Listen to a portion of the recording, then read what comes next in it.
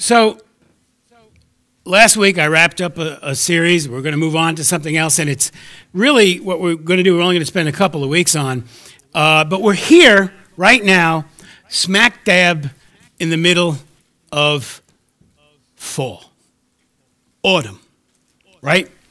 This is my whole, no question asked, this is my favorite time of year, and we're about to, in less than 2 weeks, we're about to celebrate, again, another one of my favorite holidays. You know, Jared was talking about Veterans Day, and I'm sure that's dear to many people's hearts, but I really have always loved, ever since I was a little kid, may have had to do with being a little fat kid, I don't know, but I have always loved Thanksgiving, which is why, you know, growing up, I actually called it more often Turkey Day than I called it Thanksgiving Day, right? Because all I was thinking about was, cranberries and stuffing and all that kind of stuff. And I may have told you before, but growing up in the Italian household that I grew up in, we would make the trip back to Mecca, or you might know it as Brooklyn. And we would go to Brooklyn to my aunt's house, and there'd be 35 people gathered around all these tables that were slammed together. And, you know, half the time when you're growing up, you sit at the kids' table, you know, and there'd be multiple turkeys there. There'd be like 2 30-pound turkeys, right, to feed all these people. And both of them had two different kinds of stuffing in them. One had the bread stuffing, the traditional, what we called white guy stuffing, right? And the other had the Italian with the pignoli nuts and the ground beef. And my grandmother would take it out, and it would be like a little mini meatloaf that would come out of a turkey. It was wonderful. Just tasted, I'm so hungry right now. Can we, I'm making myself hungry. Anyway, I loved Thanksgiving growing up for the turkey, for the food, and all that kind of stuff. And a lot of people still like it today for that too. But as I grew older and as I started to really understand, when I got out of those really young grades and started reading history and things like that, the Thanksgiving part started to become more and more meaningful to me. And truly, once I met Jesus as my Lord and Savior, the Thanksgiving part overcomes everything else. And I have noticed in this day and age how hard the devil is working at eradicating Thanksgiving. I mean, the start of the Christmas selling stuff has gotten out of control now. I was in a store the other day, and the holiday music was loud, and people were in all the aisles of the store that had all the Christmas stuff already out, pushing each other over, grabbing at the things, and just acting ugly to everybody. You know, oh, the spirit of Christmas. That is not the spirit of Christmas, and it's forgetting all about Thanksgiving. People go right from Halloween, which is a holiday I don't even like to acknowledge, all right, because it's got nothing to do with my life, your life, or anybody else's life in this building, amen? And then it goes right from that, boom, to Christmas, and we forget about the opportunity that we have as a nation, that some of the greatest men and women in our history made sure was emphasized. I'm talking about presidents like Lincoln and Theodore Roosevelt. I don't think so highly of Franklin Roosevelt, but Theodore Roosevelt and other great men like that who said to the nation, we should stop and take pause and be grateful to our God for every bounty and blessing this nation has. And then where we are in 2020. Oh my gosh. Thanksgiving in 2020. You might recall that we spent the last year in November celebrating the theme of gratefulness, right? Grateful, blessed, thankful, right? Thankful, grateful, blessed. We kind of adopted that for the month last year. This month we've adopted help us survive, help us survive, help us survive, it seemed like, right? But I thought, John, Alec, could you do me a favor? I know you just sat down, but I waited for that moment to happen. If you could just stand up and put the lighting back to the worship lighting. And John, if you could get that to the full screen. What? Yeah, that's it. That's the baby. All right? If we can go to slideshow from the beginning. All right. This is just a little throwback. I didn't get a chance to put any music or anything to this. So next slide. Just some. Look at that group. Aren't they? Look at those happy faces there. Look at them. Look at how Alec literally passed out in this picture. Isn't that great? Next photo. Oh, look at the fudgy bell, huh? Hey, look at how happy. Next photo. Look, Norm and Jody. God bless them both, right? Isn't it? Doesn't make your heart feel a little warm just seeing them there holding a sign and nobody walked away in pain, right? It was great. It was a great moment. Next picture. Look, there's Rich. Rich sitting on a bale of hay. I don't know if there was ever a more appropriate setting for this man, but what a blessing, right? How fun that is. Next picture. Look, there's Dave and Linda losing their minds.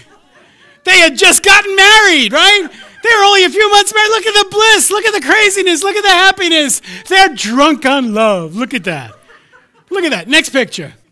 Look, I actually had two pictures to choose from. There was one where Arlene was covering her face with the sign. I chose to show her beautiful face. Amen? How nice that is. And they were able to get up again and still be here today. Isn't that good? Amen? Next picture. All right? Look at these kids are all 8 feet tall now. It's unbelievable. Look at the difference between this and what we're seeing here this morning, right? God bless the Perazzo family. All right, next picture. All right, once again, this time we got Alec with his eyes open, and Joey, he's there. Okay, all right, next picture. Oh, yeah, these two. All right, whatever. Next picture. And look, some fashionable ladies just, being grateful and thankful that they're just so lovely and pleased with themselves. And then and then finally, Joey smiling is grateful for all of you. Oh, isn't that nice? Thank you, John. We can show that. So you can put the lights back on. I just thought it would be good to remind ourselves that we like each other and that we like spending time together. We didn't get pictures. I don't know why, but we didn't get pictures of absolutely everybody that morning. But the next time we get to do something like that, we'll be sure to make sure everybody's included. Yet, in many ways, even with that in mind, it seems like 100 years ago, doesn't it? Doesn't that Thanksgiving seem like so long ago, so far away? So much has transpired, so much has changed. Yet, does being grateful ever go out of the norm for those of us who have put our trust in Jesus? It should be a way of life for us, shouldn't it? As I said, fall's my favorite time for a lot of reasons. I'm personally more creative in the fall. I love fall colors. I like it when there's a bit of a nip in the air, okay? For me, that's all good. All that stuff just fires on every piston for me. I love that stuff. I've also told you many times how much, and as I just did this morning, I love that holiday. I also love the 5 F's of Thanksgiving, right? Family, food, fellowship, fun, and football. Maybe not in that order, but those are the 5. Amen? All of that. The only downside for me during this season is my proclivity towards melancholy. It's funny, it's my favorite time of year. I'm so creative. I want to do more paintings and drawings and writing and all that kind of stuff. But I'm melancholy at this time of year. In our current state as Americans, as humans, as plague-ridden mouth breathers, I dare to say melancholia may be at an epidemic proportion. Along with this mood swing comes an overwhelming allure to things in the past. When you get melancholy, you start to look back. Many people, and even believers today, view the past with great satisfaction and pleasure, but look at the present with disdain and dissatisfaction. I told some folks when we went to prayer Thursday night, this week I went to a sectional meeting out in Hamburg, and we were electing a new presbyter, and somebody closed the meeting and just shared. It's nothing but like pastors and all sitting in the room. And they just shared about the dark feeling, about the depression, about the sadness that seems to be so prevalent in this day and age. Whether the person said whether we have our churches open or not, or there's just this heaviness. And that's a real thing. And it's not just pastors feeling that. I think everybody is feeling this. And regardless of anybody's opinion about where we're at with the pandemic and where we're at with politics and all that stuff, there is something going on here. There's something bigger and more spiritual happening. And people tend to look back at these times, to look at the days gone by. We look at days past as being better than today. Hearing in our heads the words of the Apostle Paul to the Ephesians, where he said in the King James Version, he said, redeeming the time because the days are evil. We take just that snippet of that passage. We take it completely out of context, and we limit its full contextual meaning, which is all about how we should live, not about lamenting the times that we live in. That passage has nothing to do about the times as much as it is about to do with how we should live, no matter what the times are that we're living in. We're going to take a deeper dive into this subject this morning. It's couched in the idea of Thanksgiving, but we're going to open it up by looking at the book that just brings Thanksgiving to mind to everybody, right? You know what it is, the book of Job. That's right. I said it. We're going to look at Thanksgiving through the book of Job. Turn with me, if you would, to Job chapter 29.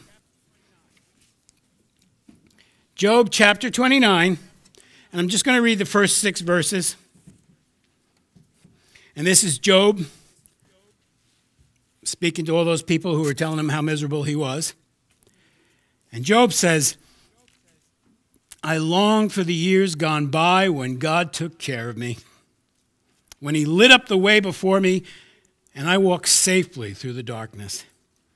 When I was in my prime, God's friendship was felt in my home. The Almighty was still with me. My children were around me. My steps were awash in cream, and the rocks gushed olive oil for me. Wow. Here's Job in the thick of his trouble, going down memory lane. Many believers look back at times they seem to really commune with the Lord. Many believers look at the days as the best they've ever known. They look at days in the past as the best they've ever known. They view them as sweet and as pleasant. They look at today as being heavy, constricting, a blanket of doom and gloom. They sit like Job in the middle of circumstance, and then they judge their present condition by a selective memory of the past. You know, I've got some really fond memories. I've shared them with you of my days in Bible college. I really do. The fellowship that I had with all my classmates and friends, the joy that I had because I got to study the Word of God so intensely, so many hours every day of really, I still study the Word of God every day of my life today. But back in Bible college, somebody was testing me. You know, I've told you, the college that I went to was no slacker. Every quarter, we had to write an exegetical sermon, which was not just writing a sermon. It was writing and proving everything you hit. Every paper was about 120 to 150 pages long. So literally, I had to do 2 to 3 of those a semester. I was literally writing 3 books a semester for all the years I was in Bible college. All right? So when I hear people in college today complain about having to write a paper, don't even talk to me, fella. All right? If you're in high school and you've got to put together a paper that's got to be 12 pages long, when you got to put down something that's 150 pages and you're working full-time and going to school full-time, then come talk to me. All right? I'm getting off the track, all right? I'm sorry. But I have all these fond memories of the time spent digging out the Word and the time I spent with all my friends and the prayer time we had and the chapels that we went to and the presence of God. I used to love to get to that. Our campus was in Colorado Springs and it was up on a hill, you know what I mean, away from the whole city. And once you drove on that property, you just felt it. It was so good to be there. Yet, what I don't often talk about is at that time, Anna and I were living in abject poverty. I forget about those negative things. Anna and I were so poor at that time because I could not find, the first year we were at Bible college, I've told you this, somehow the only way we survived was on Anna's part-time minimum wage job.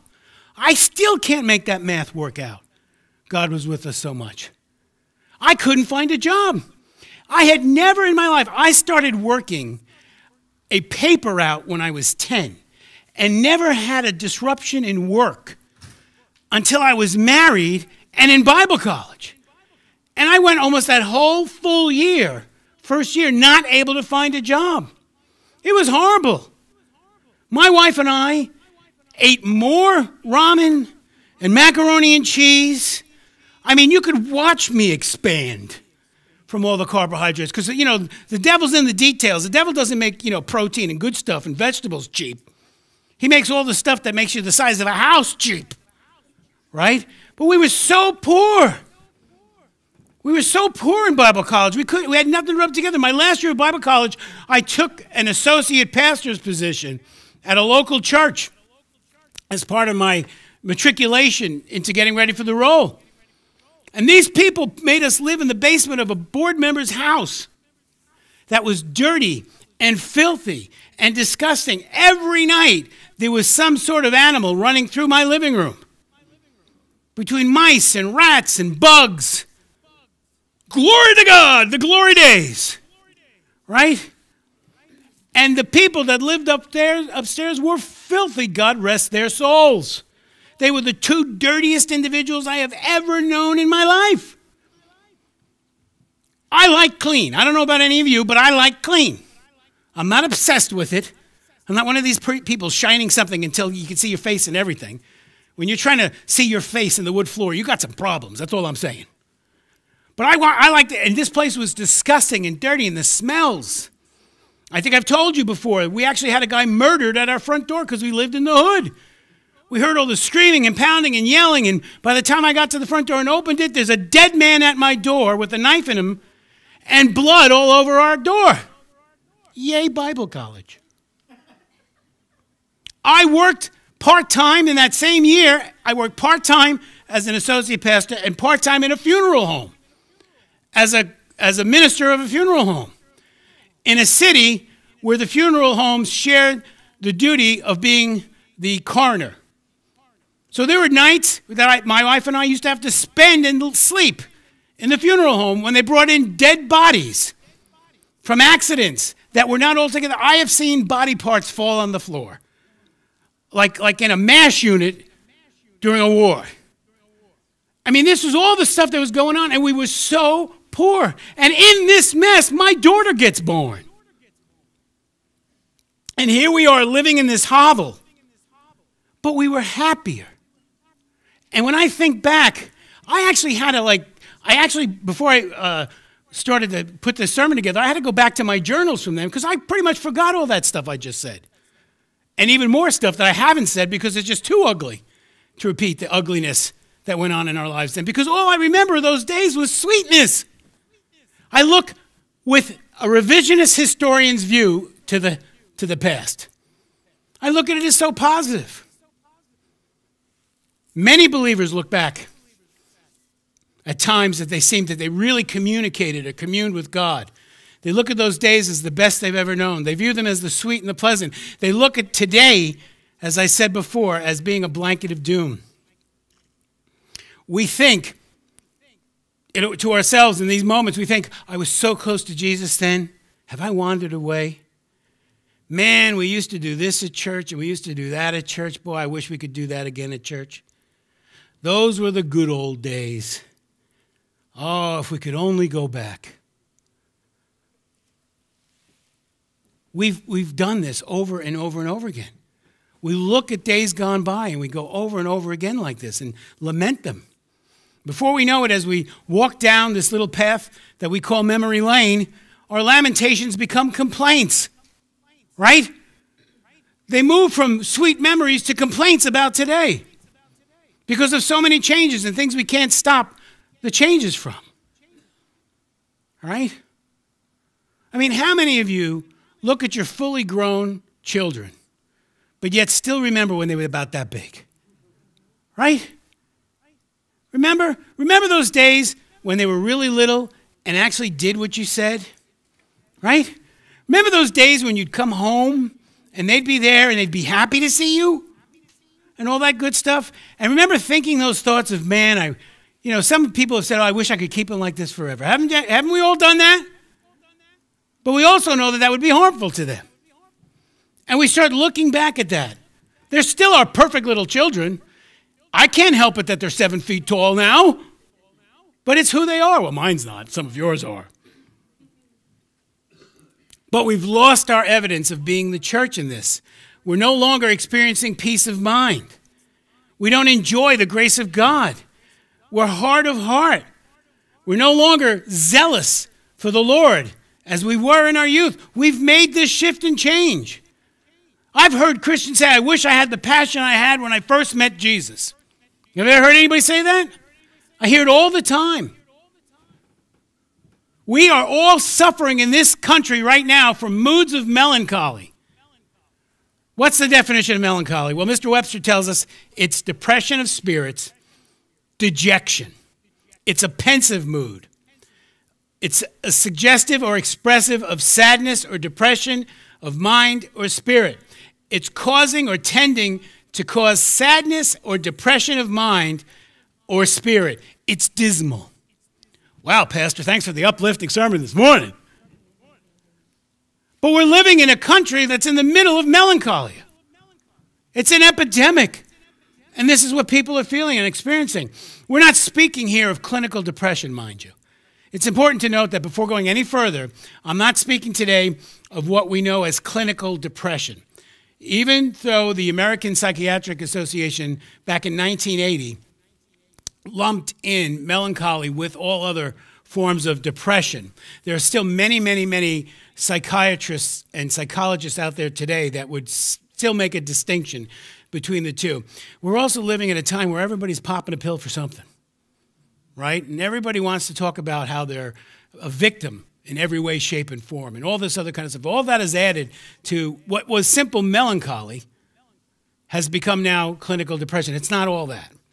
We are here speaking of a state of mind which could actually require medical treatment when we talk about clinical depression. But there are many, like I said, who see melancholia as something that we just go through. For us, we also have to know that there are spiritual reasons for feeling melancholy, right? When you're not feeling close and connected to God, doesn't you? I just threw grammar out the window. Don't you sometimes feel like God has left you? Remember what Job said in that passage I just read, when he's looking melancholically towards his past and saying, man, I wish I could go back to the days when God took care of me. Did God really stop taking care of Job in this? We know that that's not true. And if we were smart enough, we'd recognize that no matter what we're going through in this life, no matter what is coming up against us, God has not stopped 1 minute of taking care of us. But we allow these thoughts to come into our heads.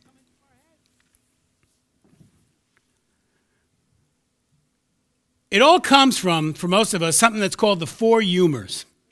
Now, among the definitions, if you were to look up the word melancholy in the dictionary, you would find some things under this. Ever notice in the dictionary sometimes there's archaic definitions, right? That means definitions of the words as they initially were that have fallen out of usage. They don't really mean that anymore. Words change over time.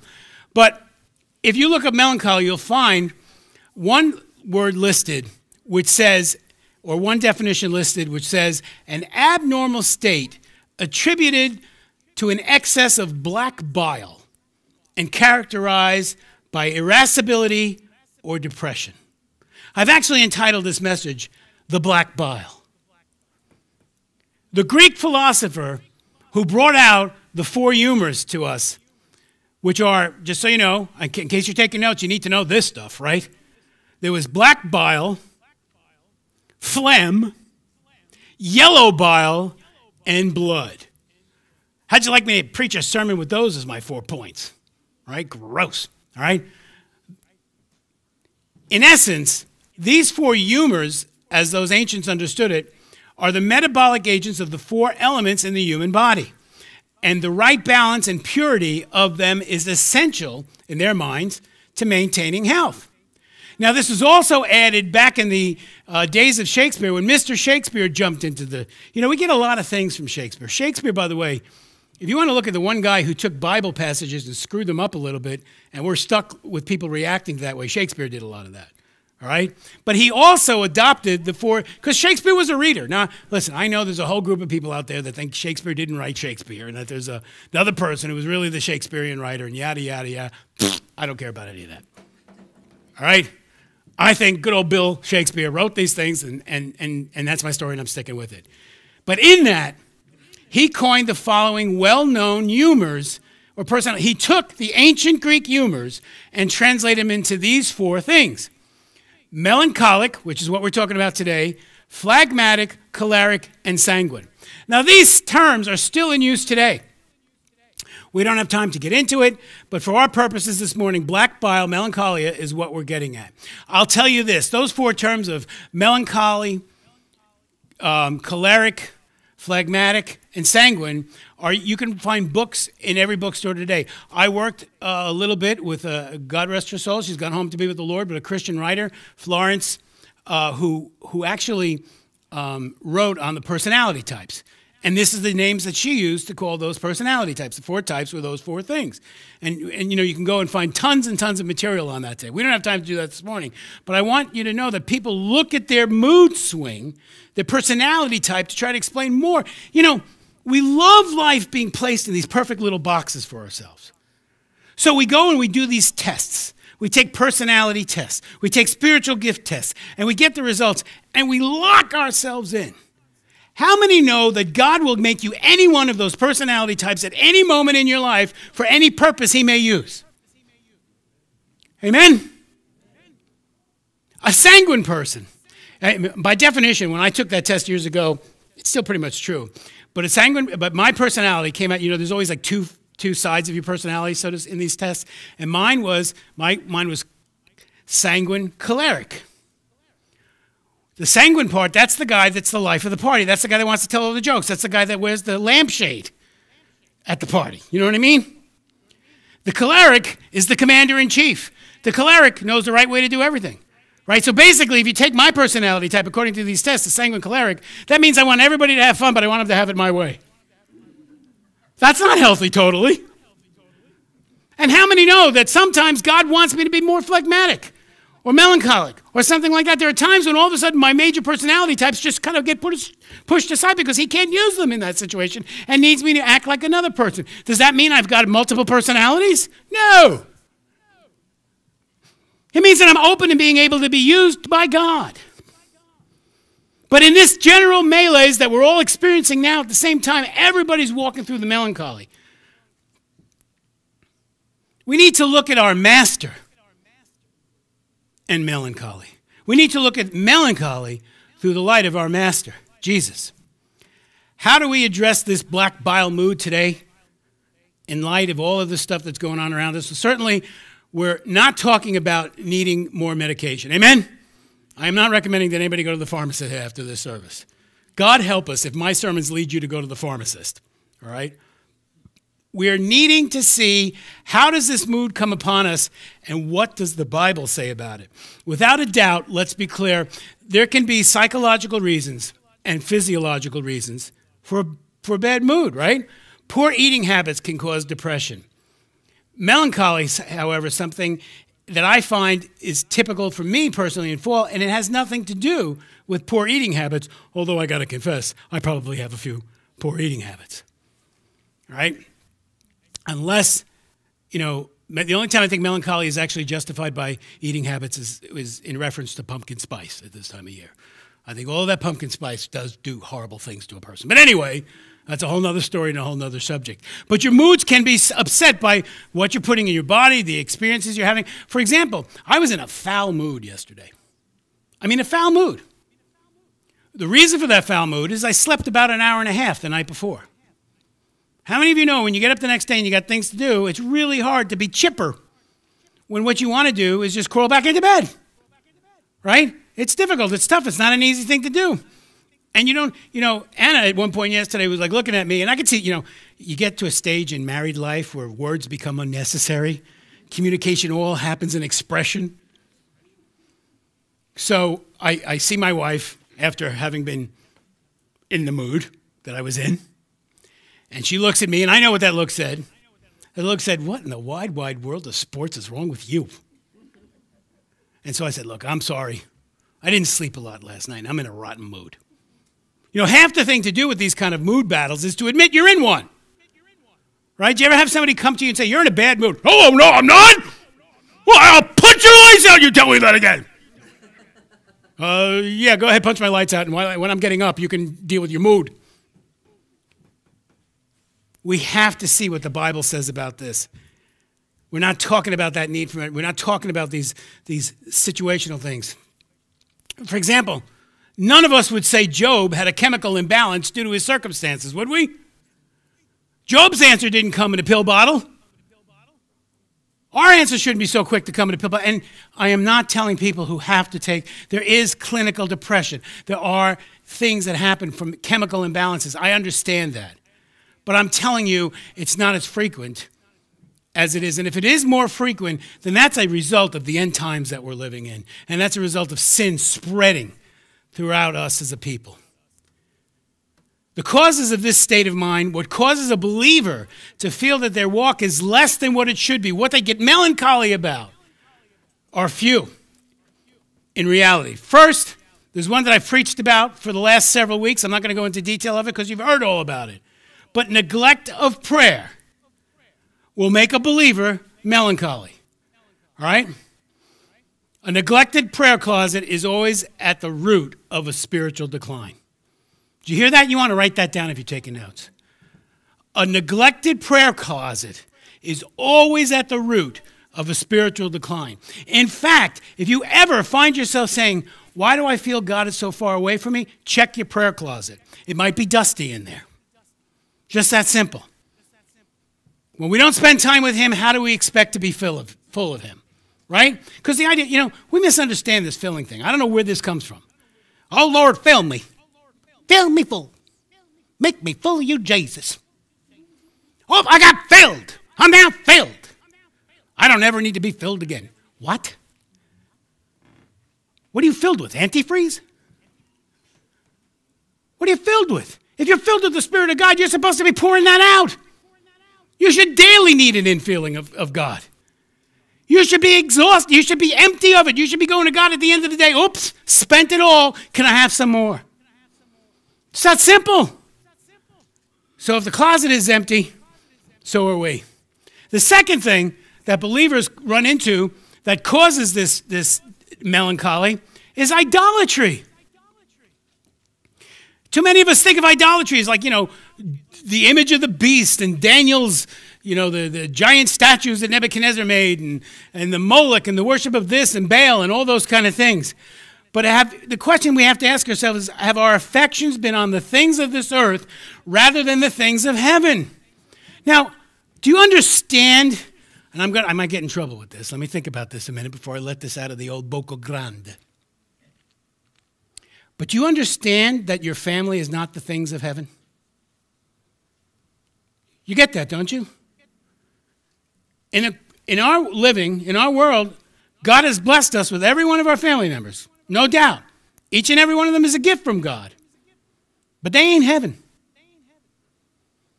And they don't actually absolutely exist in everything that it's an absolute needing of your attention more than God's. If any member of your family gets more attention than God gets, that member of your family is in idolatry. If your job gets more of your attention, if your hobbies get more of your attention, if you derive more joy from putting together model train sets in your basement than you get from spending time in your prayer closet, guess what? You're an idolater. Joy comes from God. Joy cannot, true joy. Now, fleeting happiness comes from a lot of these things, right? You can see it on our family faces. When your kid comes to you and asks you to do something with them and you, without giving them a reason for why you can't do it, just go ahead and do it with them, they usually are pretty happy about it, aren't they? But that's not joy. And it's not what gets us into melancholy. And the third thing that believers run into that may be the root for why they feel melancholia is pride. Sometimes our self-confidence becomes self-righteousness, and we drift without knowing. When we get to that point where we think we got it all together and we can do this thing, we're in a bad place. We're in a bad place. When you think you've got your act together, oh boy. Oh boy. We always need to take inventory and to pay attention to what's happening in our lives so that we can move forward, so that we can be closer to God. God will not allow in his presence somebody full of themselves. You understand that, right? And just because you said some prayer years ago, oh, Jesus, come into my heart, doesn't mean you can't like push out some of the Holy Spirit and get full of yourself. We've all done it, right? So let's be honest with each other and say, let's get ourselves out and Jesus in. More of Jesus, less of us, will not suffer really negative melancholy. Now, is all this stuff that I just mentioned, all those things bad necessarily? Well, obviously, I don't see anything about my autumnal melancholy thoughts that I have every year as negative in my life. They actually serve me pretty well. I get a lot of cool things done in the fall. Job was devastated and deeply searching for the why of his present calamities. I've told you before, sometimes the question why gets us in more trouble than any answer we could ever get. There are times when we must look at the past, but not in order for us to miss them, but rather to remind ourselves of the ever-present love of God for us. You know, when I went back and looked at old journals and dug up some stuff of myself back in the early 80s and whatever, the one consistency I read in those journals was how faithful God was to me, how faithful he was at every turn. And whenever I look to the past, whenever God makes me look, when God says to me, Jim, do you remember that time we did this? It wasn't so that I can go, oh yeah, that felt good. It's to remind me that the reason it felt good was that he was with me in that time. And to acknowledge right now in the here and now, you might want to stop and think, Jim, I'm still with you. The good times are now. What I'm here to tell you this morning is that all those days that you look back as good and they were great back then, they were. But they can't compare to what he can do for you today and what he wants to do for you tomorrow. We are to be reminded that he promised to never leave us or forsake us and to be with us always. Amen? So any thought we have that God's not with us is a flawed, wrong, incorrect thought. Because he always wants to be with us. Turn with me to Romans chapter 8. It's a very familiar piece of scripture. Romans chapter 8, towards the end of the chapter, starting at verse 38, Paul writing to those Romans, Paul writing to all those obnoxious Italians. And I am convinced that nothing can ever separate us from God's love. Neither death nor life, neither angels nor demons, neither our fears for today nor our worries about tomorrow, not even the powers of hell can separate us from God's love. No power in the sky above or in the earth below, indeed nothing in all creation will ever be able to separate us from the love of God that is revealed in Christ Jesus our Lord. We can be affected by so many outside sources. Everything from rainy weather to the great tragedies that one might suffer in life like Job did. I want you to notice that passage in Romans chapter 8, because a lot of people misuse that passage to put forth a theology that I don't personally agree with. I don't argue Christian theology. There are camps in the Church of Christ today that believe this, and there are other camps. I am not in that camp of believing this. But the verse does say nothing can separate you from God's love. It does not say nothing can separate you from God. Because the one thing that can separate you from God is you. You can walk away from God. It's just that simple. I've known too many people that have done it. Absolutely too many people who have done it. I know it both by the Bible theologically and by experience. I've seen people do it. I've shared with you the number of guys that I went to Bible college with who no longer even know Jesus today, much less are still in the pastorate. It happens all the time. So that's not where that verse is going. But what it is saying to us is that what we experience through God's love, one of the things we experience is that joy and that sense of peace and that thing that comes over us that feels good and righteous. Amen? And nothing can tear that away. Nothing that happens to you can tear you away from God. Nothing that happens to you can tear you away from God's love. There are so many people out there who the minute something goes wrong in their lives, they blame God and give up on him. You know, people who lose their homes because they couldn't pay their mortgage.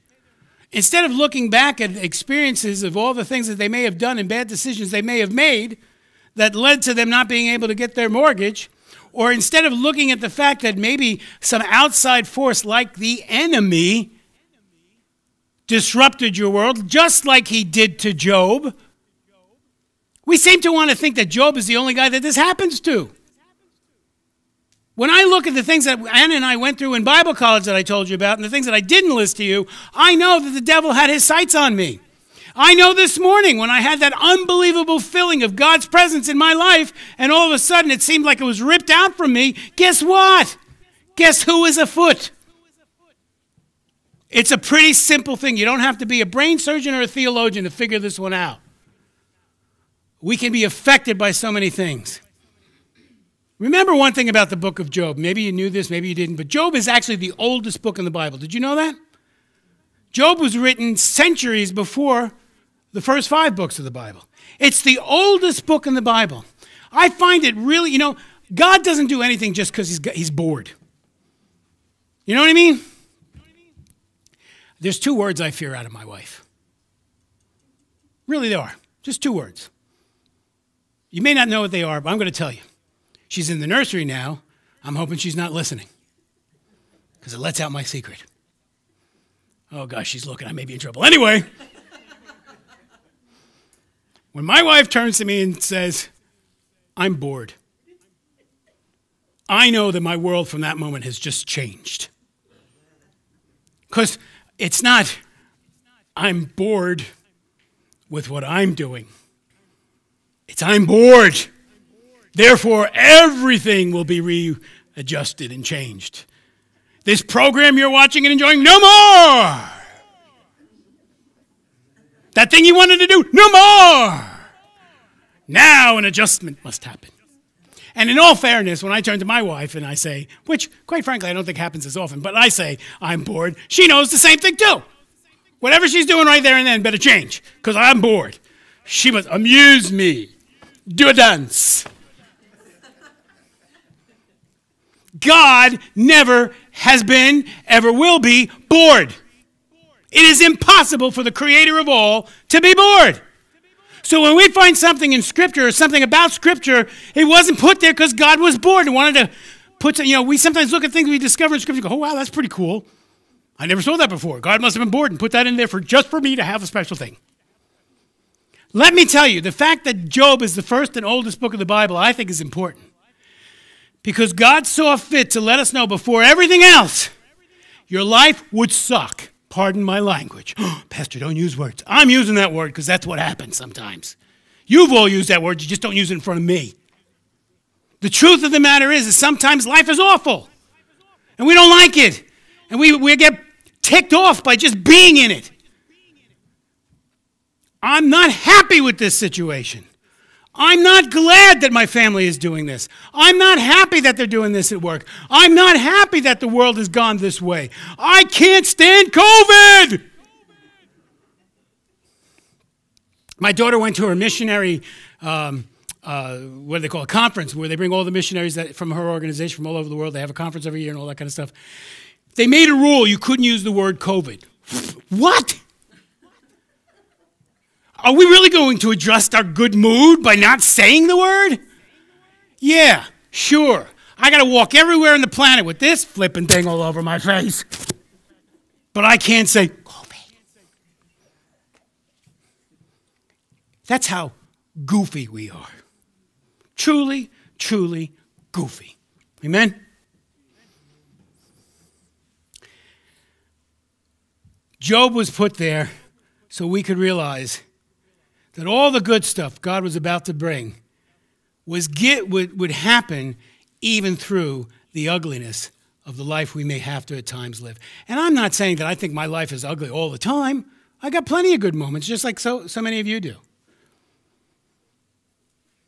But before the histories and before the poetry and before the letters of instruction from the apostles, God recorded for us the means of getting through life no matter what.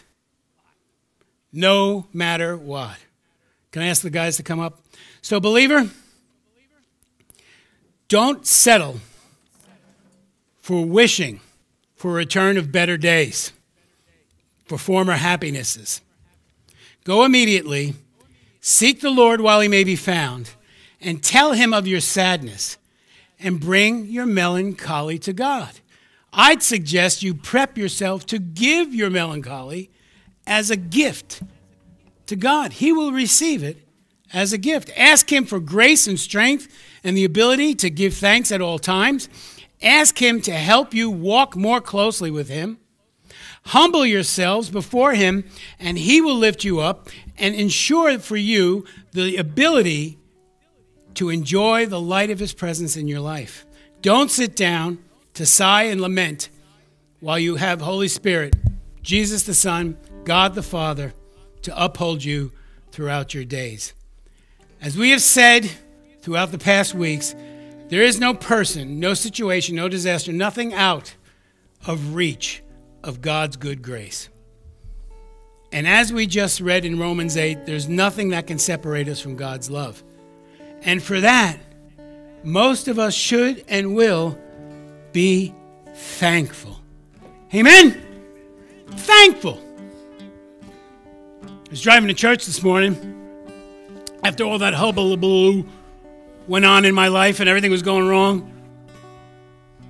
And I turned to Anna. Well, I didn't turn to Anna because I was driving.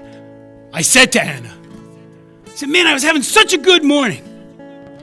And my wife turned to me and said, you still are. I hate it when she's right.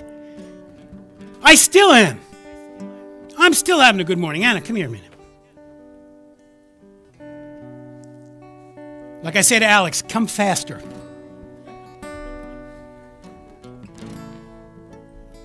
I say, at least, Alec, God bless you. You don't do that to me. All right. Now everybody stand with me.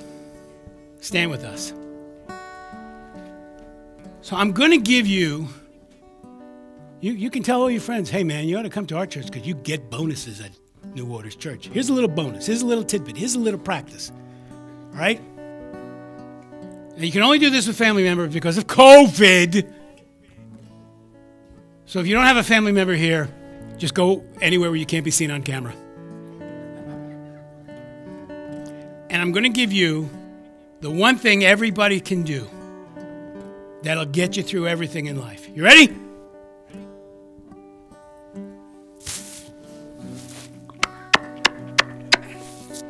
Go ahead. Try it out.